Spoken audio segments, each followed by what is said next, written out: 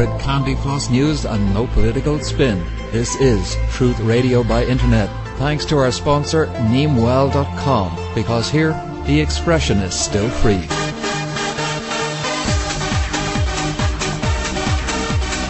It's a scam, it's a rip-off, and it's been going on for 100 years.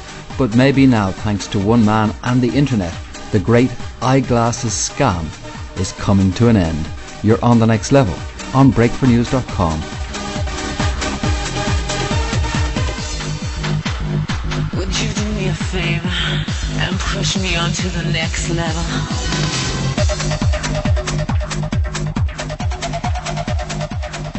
And you are on the next level, and this is Fintan Dunn reporting. Thanks for joining us.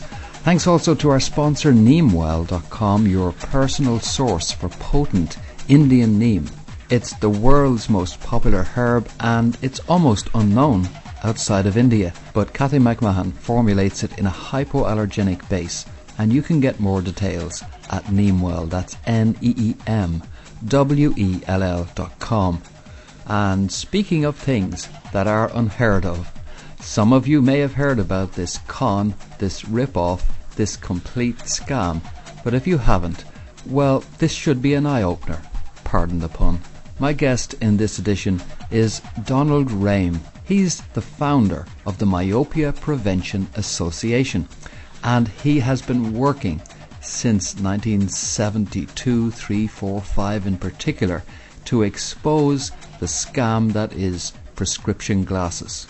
There's some good news and some bad news. The bad news is that if you're over, say, 30 years of age, then it's unlikely that you can do anything to reverse short-sightedness. However, the good news is that we now have the information, thanks to Donald and thanks to the power of the Internet to get that information out, in order to ensure that the next generation of children does not suffer the short sight and diminishment of vision with age that this generation has. To put it in a nutshell, what's been going on for close on 100 years is that the distance vision glasses prescribed to treat short sight make it even worse and ensure that children slowly get more and more short-sighted. That's a problem we're finding in the Far East in particular, where rates in Singapore now are in the order of 80%. But hey, it isn't just today or yesterday this is happening. Let's go back to the case of the Eskimos. Back in 1969, a study came out of 1,200 Eskimos in Barrow, Alaska. What it found was that following the adoption of Western education for their children, Eskimo children were demonstrating rates of short-sightedness in the order of 65%. Guess what the rate of short-sightedness was in their parents, who hadn't done all that close-up reading that we do in modern education? It was virtually nil. Of course, once you're exposed to books and if you're inside an igloo half the year, there's not much else to do, is there? And that's not the only study. Study after study back over the years has shown that in fact it is our close reading that's causing short sight. And the real tragedy is there is a solution which can be deployed, a protection which can be given to children to make sure that they don't have the short-sightedness that is plaguing an entire generation across the planet as we speak. Let's get into more detail on the actual mechanics of this and some tips and advice for the young and indeed for the older a little later in the show. But first I'd like to go straight to our guest, Donald Rehm, who's joining us on the line from Florida. You're very welcome, Donald. Thanks for joining us today. Thank you. I'm glad to be here. Okay, and I'm glad you're here because we may not be able to do a great deal for the current generation, Donald, but we can do an awful lot for the next one that's coming up. That's right. Donald, I remember very well back at the age of about 14 or 15 when I used to be able to see the numbers on the bus as it turned the corner 400 yards away. And then it all went badly wrong and my vision deteriorated. The same thing happened to you. You experienced a deterioration in vision when you were studying engineering, but you didn't accept the conventional wisdom. What did you do and what did you feel was going on, Donald?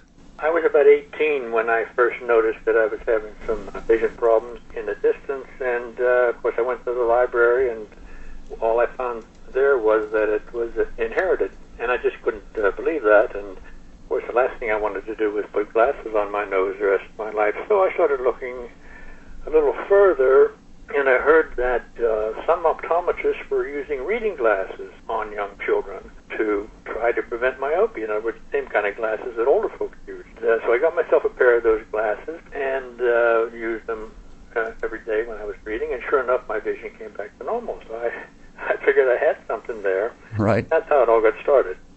Okay. The conventional wisdom at the time I experienced my decrease in vision was that it was puberty related. What is the conventional wisdom now, or do they even admit to having any wisdom behind the current system?